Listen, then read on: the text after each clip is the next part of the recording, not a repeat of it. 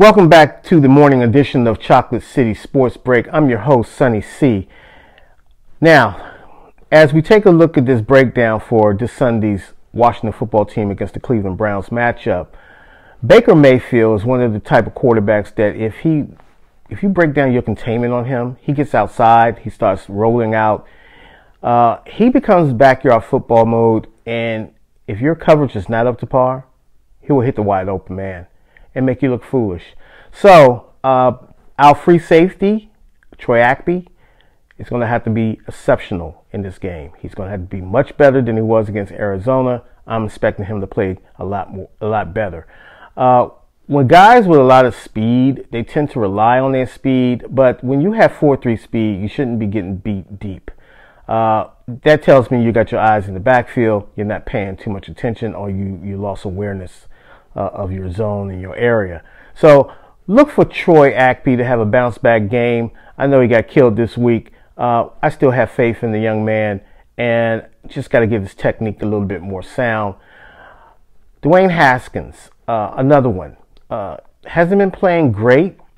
Sort of kind of managing the football team, so to speak. He hasn't really took the reins by, just haven't took this team by the reins and just put his stamp on the offense. A lot of that has to do with the play calling. I thought the play calling was terrific last week. I just thought that our offensive line was leaky. Dwayne didn't feel comfortable. His footwork, once again, just needs work. He needs work on his footwork and his mechanics. So we're facing, there's two quarterbacks in this game that, as far as mechanic-wise, are not the most mechanically sound quarterbacks, and they can make a mistake. As far as Dwayne Haskins, he's got to be better. He has to trust his keys. He has to trust his progressions. I want to see more of the Dwayne Haskins that I saw in the second half of the Arizona Cardinal game. I want to see that a little bit more during the duration of the whole game.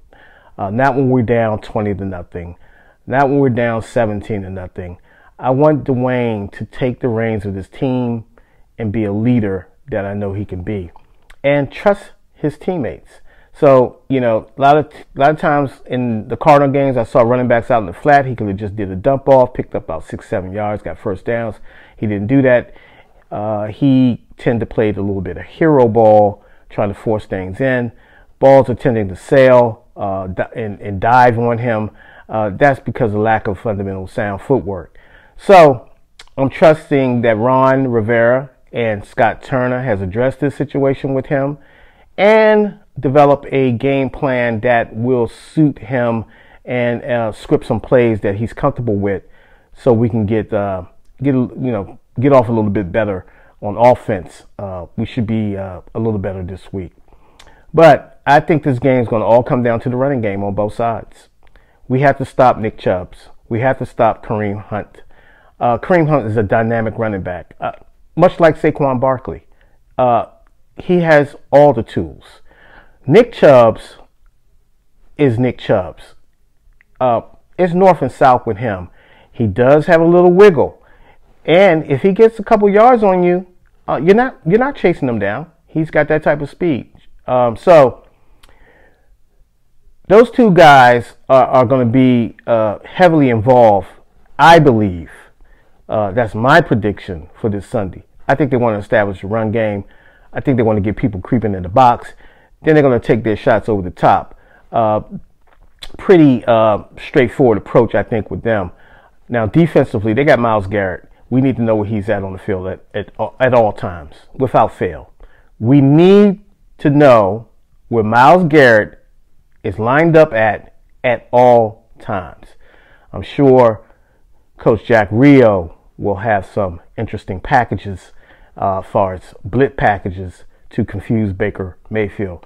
But, as far as what we're doing, as far as containing Myles Garrett on offense, you got to get him under control. You're not going to stop this guy. This guy's an animal. And I say that with all due respect. I'm just keeping it in regards of the football field. He needs to be dealt with. He needs to have someone looking at him. We need to key on him at all times. So it's going to be a tough football game. It's going to go late in the fourth quarter. It's going to be tense. I'm just letting you Washington football team fans know. It's going to be a nail biter. I would have to say, and I'm going to go on a limb, I'll say Washington wins this game 24-17 on a late touchdown to Sims. Steven Sims Jr. will make the difference in this game. He has been questionable, but Cam Sims is one that has an opportunity here as well. So we'll see how it works out. Our defensive line is special, folks. They're going to be getting after the quarterback. They should be hunting the quarterback. And our linebackers are going to have to play exceptional. As far as our safety play, we have to do better than we did against the Cardinals, obviously.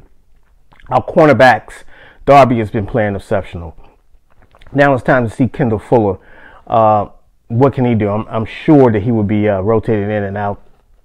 I don't know how much he's involved in the game plan this week. I don't know if he's going to come in on dime packages or not.